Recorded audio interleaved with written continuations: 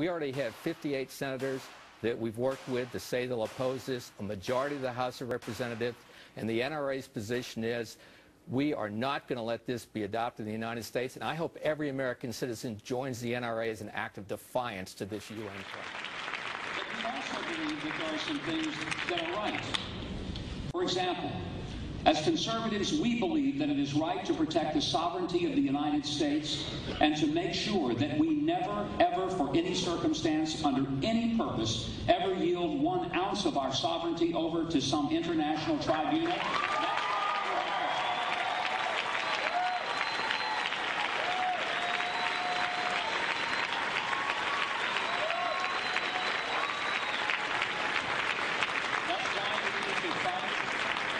Against the law of the sea treaty and make sure that it gets a good burial at sea.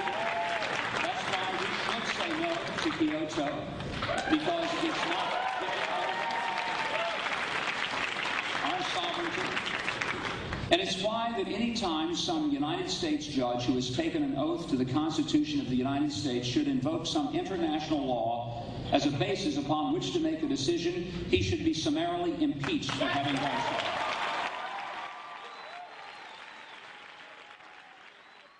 When they talk about promoting this, they talk about how it's about the global arms sales, and if anything, they'll just be regulating the weapons manufacturers here in the United States to be more open and transparent about to whom they're selling outside of the country, not so much domestic sales.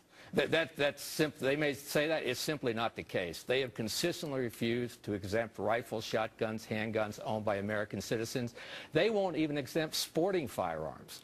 The fact is, this affects every single firearm.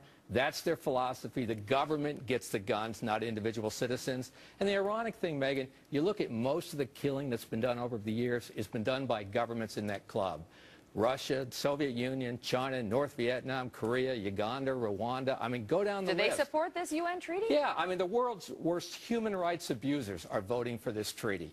The last time Iran offered the proposal, Syria's going to vote for it. Cuba's going to vote for it. I mean, it's such Who's going to enforce it? I mean, obviously it's not, I mean, the odds of it being approved here in the United States, not so good, right?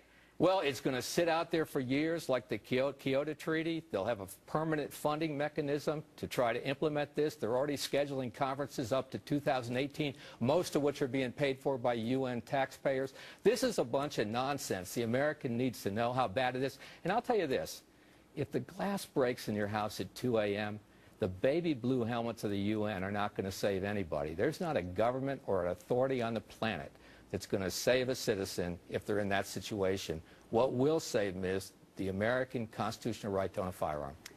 And when the UN attacks us, they're debating all of our founding fathers that understood what this freedom means to Americans. So, Wayne, are they going to hear you out one of these days? You will get your chance to testify before the UN on this? I'm going to go in and tell them to keep your hands off our freedoms in the U.S. This plan weakens our rights, cheapens our sovereignty, and enables every tyrant, thug, and criminal and evil government around the world. Well, we'll see if Syria gets up and walks out on you.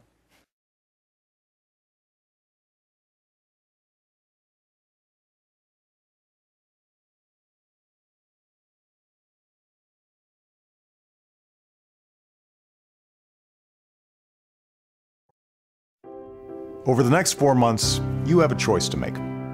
Not just between two political parties, or even two people. It's a choice between two very different plans for our country. Governor Romney's plan would cut taxes for the folks at the very top, roll back regulations on big banks, and he says that if we do, our economy will grow and everyone will benefit. But you know what? We tried that top-down approach. It's what caused the mess in the first place.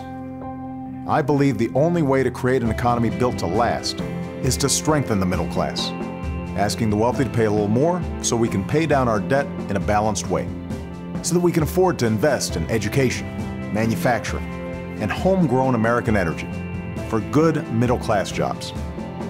Sometimes politics can seem very small, but the choice you face, it couldn't be bigger.